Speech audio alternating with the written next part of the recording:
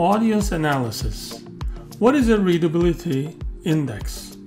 How readable is your writing? Is there a good fit between what you have written and your audience? This is a question that we all writers, we must answer this satisfactorily. If our prose is not a good fit for our audience's education level, then it won't be understood and remembered easily. That's why many readability indexes or measurement tools have been developed over the years, allowing writers to measure and determine the kind of audience their prose is intended for. And here are some of them, better known of them. You can Google them for more information. Automated Readability Index, Flesch-Kincaid Grade Level, Gunning-Fogg Score, Coleman-Liu Index, Linzier-Wright Readability Formula, Smog Index, Spache Score, Newdale-Chow Score, the Fry Readability Graph, and Raygor Readability Estimate.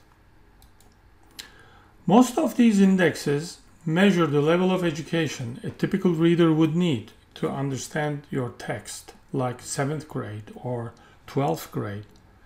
Higher the grade score, more difficult is your text and more education the audience would need to understand it. Some, like the Fry and Raygor readability graphs, they display not only the overall readability level of a text, but also the beginning, middle, and end of the text. That way you can understand how the difficulty level varies throughout the text flow. The best way to understand how these different indexes work is to see them in action. Here is a list of practical hands-on tools you can use to measure the readability level of your essays, technical documents, research papers, business writing, or any other type of writing assignment.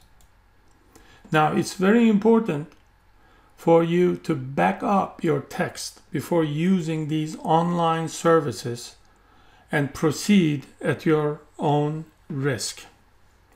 As with anything else in life, please use caution, due diligence, and common sense when using these free online services listed here for educational purposes only.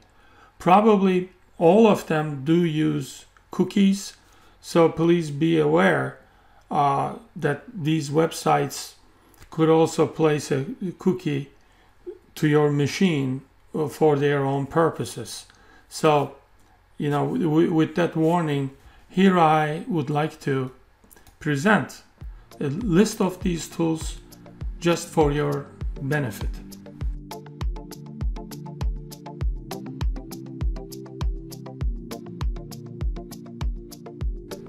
To sum up, if you know the education level and technical training background of your audience, you can always test whether your document is appropriate for your intended audience or not by measuring the readability of your text.